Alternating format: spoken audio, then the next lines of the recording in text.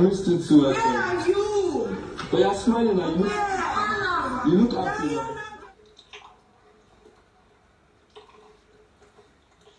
I'm a lover girl, but I'm not stupid. Hi guys, welcome back to my channel. So Daniella and Bryan were having a conversation earlier this afternoon, and we brought about this conversation. So Big Brother told the level 1 housemates to come into the garden, and through the garden doors of the level 2 housemates, Phyna and Amaka and Deji were basically calling out the level 1 housemates. Deji and Chichi were having a conversation, and you can see Deji telling Chichi that he misses her, and Chichi was saying the same to him. And Phyna was calling Diana, telling Diana that she should call Groovy.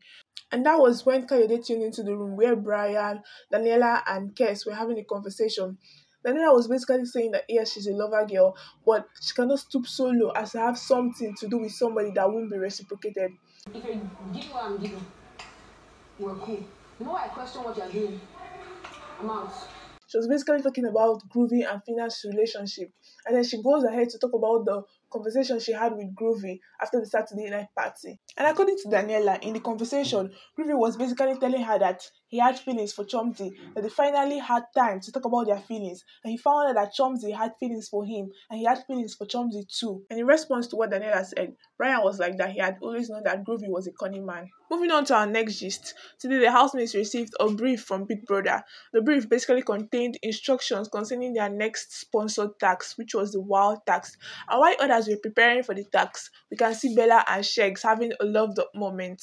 And even if it was a really romantic and cute gesture from Sheggz, two things were off about the kiss. It was a really loud kiss, and also the fact that they were doing it at the wrong moment. I mean, they have a tax to prepare for, a very crucial tax, as is the level mates that were combating against each other. And the final thing about this video was the fact that Hermes was saying that if he should win the head of house game this Monday, that they should get ready because the level 2 housemates would be safe, and that he's going to nominate people from their level. Till we see again in my next video, I remain your humble girl, the Nancy of the Everything Gist by Nancy. Stay tuned.